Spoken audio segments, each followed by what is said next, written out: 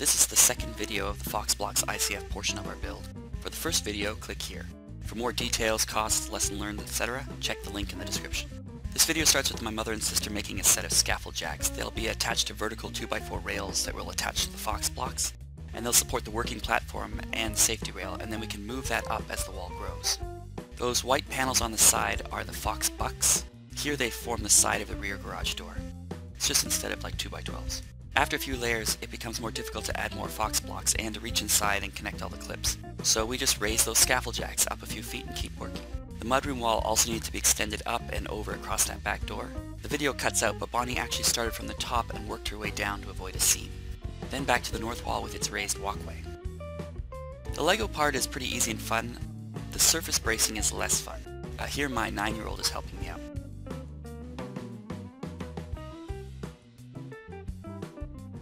Then we poured the second third of the north wall and the rest of the mudroom wall.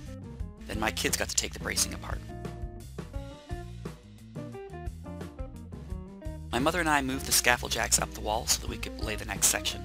It felt secure enough, but we added extra bracing this time, partially for psychological reasons. We got the 2x12 board up there, but without much to hold on to on either side, it was pretty scary for a while. That handrail I put up made me feel much better.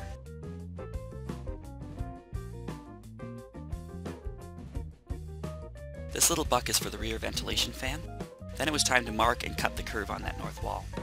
I started with coordinates from my computer model and then tried to draw a gentle curve through the points. Not the best method. Then I trimmed that out with my jigsaw. The jigsaw cuts only half the blocks, so those black bits are the inside of the other side of the blocks. I started the south wall by laying out some blocks to figure things out. I screwed in some kickboards so the bottom of the wall would stay put. The Quonset hut wasn't quite straight, so I set up my laser and I marked the front of the Quonset hut for trimming. It cut easily with the grinder. I think it was Aaron's idea to cut these tabs for attaching the ICF blocks later. Bonnie and my parents arrived to help with the south side blocks. We laid out a row to mark where the holes for the rebar needed to go, etc. For the second mudroom wall, we also drilled and glued rebar into the concrete rib. Most of the stacking goes pretty easily, but sometimes you work too fast and you need to back up a few steps to get something right. It's easy just to unclip and remove the blocks and then put them back later. The blocks are also easily trimmed with a jigsaw, but you gotta get a longer blade to go all the way through to that HDPE plastic reinforcement. Here again on the south side, the T-blocks cause a misalignment of the higher regular blocks. Foxblocks training says to just align the seam and patch it with the board. Running bond isn't really necessary because the concrete in the wall is still going to be continuous even if the blocks have a straight seam. The patch is just the easiest way to sort it out. The wind was picking up on this side and kept trying to blow over this section of wall, so we secured it on the back side. Then it was time to build the columns. They would have hundreds of pounds of concrete trying to bust out of them, so we took this part seriously. The sides are Foxbucks again, and then we used 3/4 inch particle board and then strapped it all with 2x4s and lots of screws. Bonnie and I worked together like a well-oiled machine to get these done. Then it was time to set up the columns and to span the garage door openings with the Foxblocks. That was pretty easy too. Then everything was leveled and secured together. Back with Sherry on another day to trim out the doors. Unfortunately, the camera's outside and we're trimming on the inside, so you can't really see the template we used and the camera cut out before we finished the job. This is January and the sun often sets before I get off work, so I appreciated having my electrical hooked up so I could at least have lights. Here I'm making sure the gap along the edge of the Foxblocks doesn't just leak concrete. It doesn't have to be pretty, but it does have to hold back hundreds of pounds of force. Here you can see the cut arches, but I needed to patch the bottom side too. The first pour would put almost 1,000 pounds of wet concrete above each of these openings, so I had to do a good job. Similarly, I can't just leave these curved sides open, but I needed to put sideboards on first in order to transfer and distribute the loads from the edges to the sides of the walls.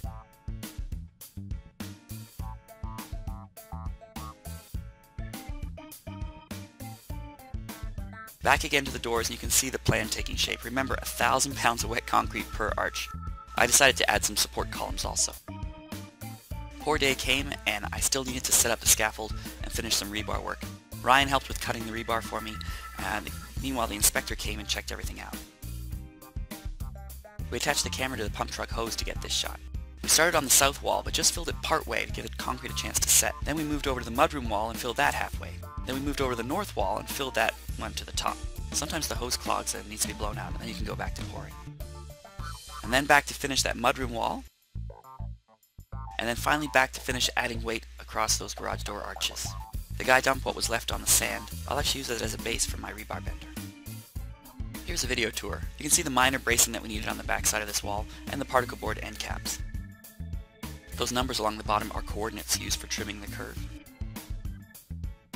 Again, there are no attachment points on the ends of these Fox blocks, so the loads all had to be transferred and distributed through these sideboards and into the furring strips embedded in the front and back of each Fox block.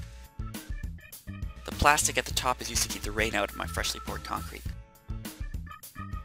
All the blocks and boards are temporary, but probably critical.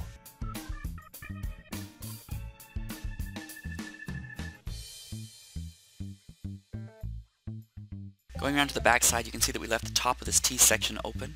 It'll all be buried, so it doesn't matter. I just wanted a bit of a toe to keep the wall stable. Here you can see some scrap blocks screwed through the tabs and into the Fox blocks. This rebar hints at a later step where we'll cover the Quonset hut with rebar and then concrete and then earth.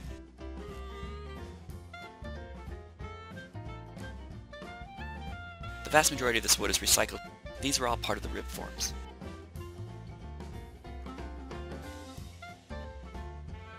No leaks or bulges.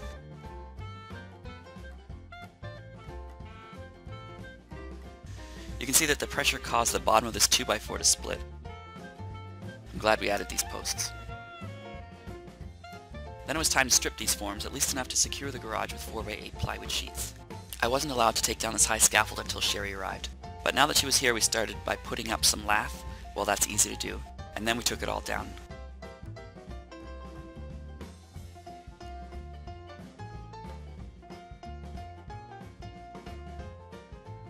Sherry helped with the cleanup and then took the kids home while I finished up closing the garage. I put in a cheap $5 door I got at the recycling place for easy access. Then I turned my attention back to the next and final level of ICF blocks. This next section has a circular window, so I would need to build that buck. It wouldn't fit on one 4x8 sheet, so I had to attach several pieces together in layers to make a circle. And then I attached treated 2x4s for the actual buck. I built a section of wall so I could trim it on the ground and then assemble it later. Then I finished trimming the Quonset hut. Back out again with Sherry and we set up the scaffold for the south wall. We added some 2x4s to stiffen the 2x12 bridge span. Then we drilled additional holes for rebar, vacuumed out the dust, and started stacking.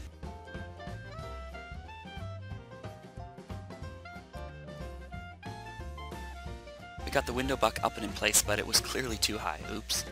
We decided to take it down 12 inches, but I used the template for the inside hole, not the outside hole, so we had to pop it out again and trim off another 1.5 inches.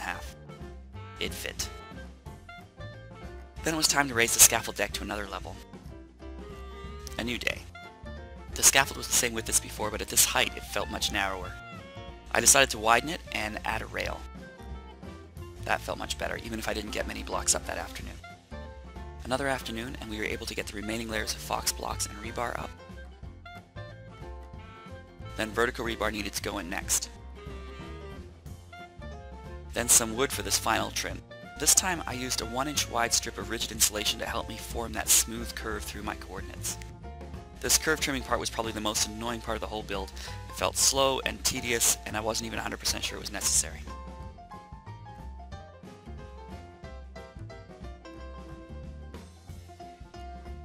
This was the final evening before pour day, so lots of little tasks to take care of.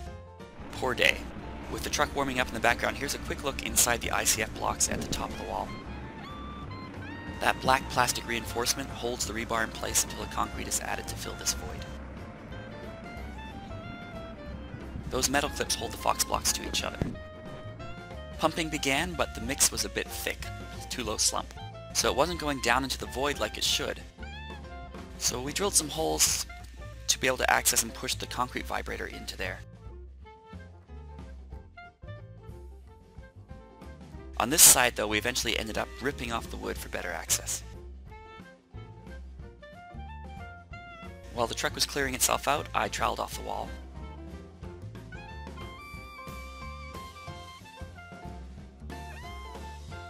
And then the final removal of the scaffolding.